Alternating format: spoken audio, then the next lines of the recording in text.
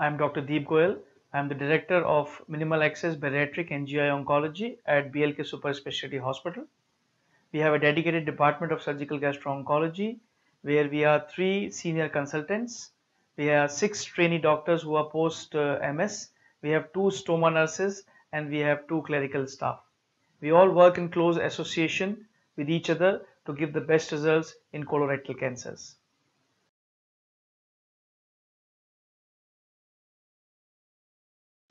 Colorectal cancer, as we know, has become very common in our country.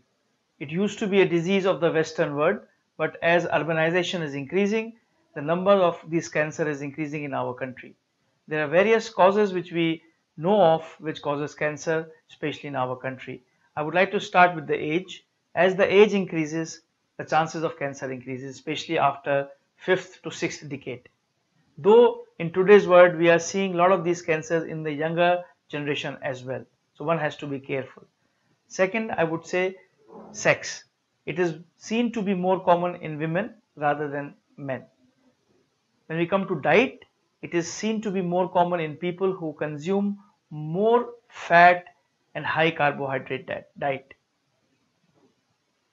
That's why red meat eaters are likely to have these kind of cancer more often than people who are vegetarian. Alcohol intake is clearly linked to increased incidence of colorectal cancer. Smoking is another very common link to colorectal cancer. A very important link which I would like to tell you is genetics. Somewhere most of the patients have genetic linkage, and it is said 25% of the people and their following generation are likely to have these kind of cancer because of genetic link. The importance is whenever we diagnose these kind of cancers, we need to counsel the family about screening themselves to diagnose these cancers early, because if you diagnose these cancers early, the chances of cure are very high. Polyp.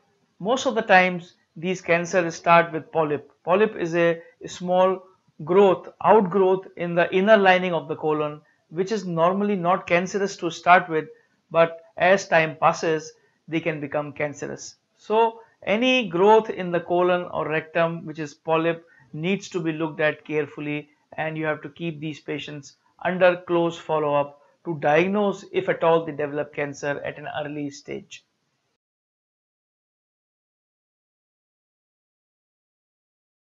Symptoms of colorectal cancer can be very common symptoms like bleeding in the stool.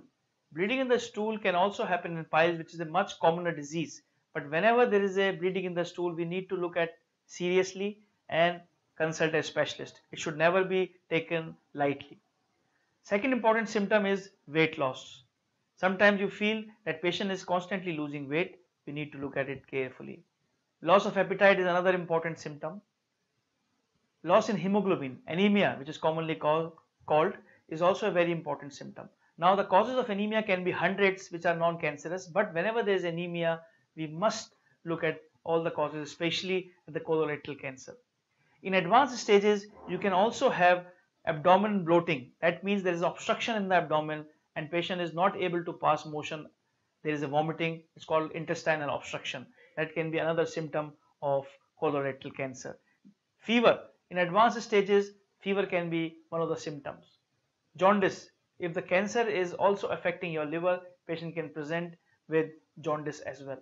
These are some of the common symptoms. I would request that do not ignore any of these symptoms if you have, and you should go to your specialist and let him investigate you.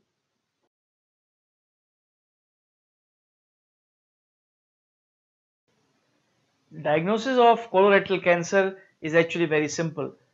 Colonoscopy, which is an endoscopy from the anus to look at the large intestine, is the mainstay of the diagnosis, because you can visualize inside the lining of the colon. Also you can take the biopsy, so you can see which part of the colon is having the cancer, and you can take a biopsy to diagnose, to confirm the diagnosis.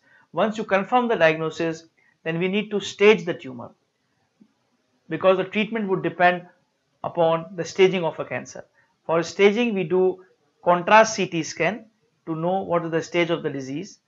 Also, a PET scan can be done sometimes. It is not done routinely, but it can be done sometimes in strictly limited to certain kind of patients. These are the two mainstay of treatment to stage the disease. And your routine investigation like X-ray chest, CEA are also done to help in staging of the disease.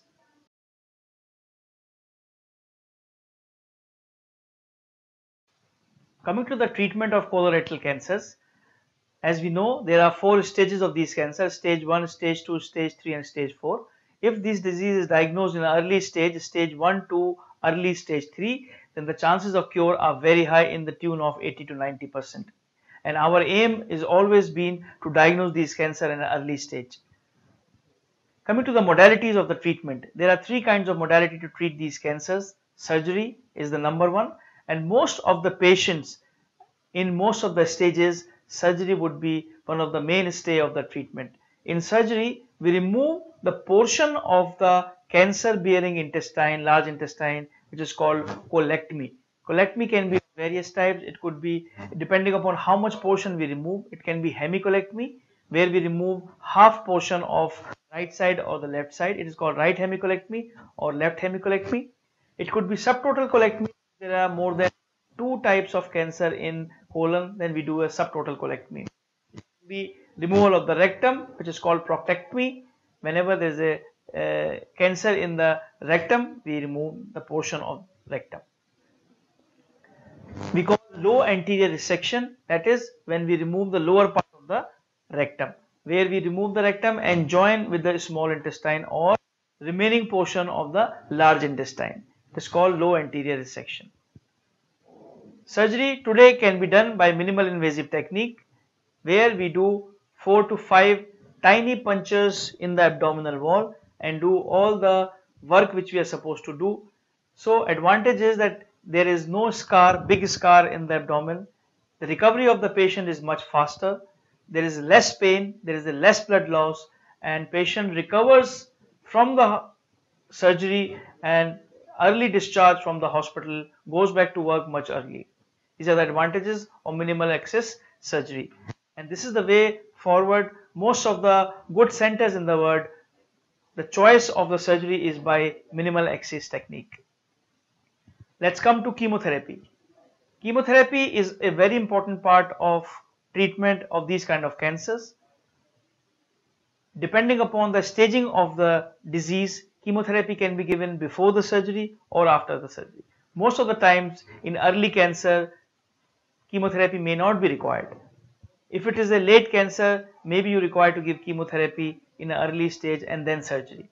Sometimes if patient is bleeding or patient is getting obstructed, then we do surgery first and give chemotherapy later. Let's look at the radiation now. Radiation also is one of the important mainstay of the treatment of colorectal cancer. In late stages of the rectal cancer, radiation is given before surgery. We then wait for 6 weeks for the radiation effect to come, and then we do surgery. In early rectal cancers, radiation may not be required. In some kind of early cancer, radiation may be required and they may be given after the surgery. So most of the time, our sequence of the treatment will depend upon the staging of the cancer and the preference of the treating surgeon and oncologist. We normally take these decisions under tumor board, where we regularly meet with oncologist, medical oncologist and radiation oncologist and ourselves, and we discuss the case in detail with all the investigations and formulate a strategy for that particular patient and then proceed.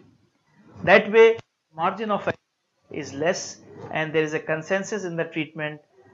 So we try to give the best care to the patient. To know more about colorectal cancers, you can visit us at BLK Super Specialty Hospital at Pusa Road. We are in OPD 5, first floor. We have a dedicated department of Center for Digestive and Liver Diseases, of which we are part, where we deal with all GI oncologies, and we have a lot of help available in this department to give you all the information which you want to know. You can also call on undersigned number. You can visit our website to know more information. I would request you to subscribe to our YouTube channel to know more about this particular disease.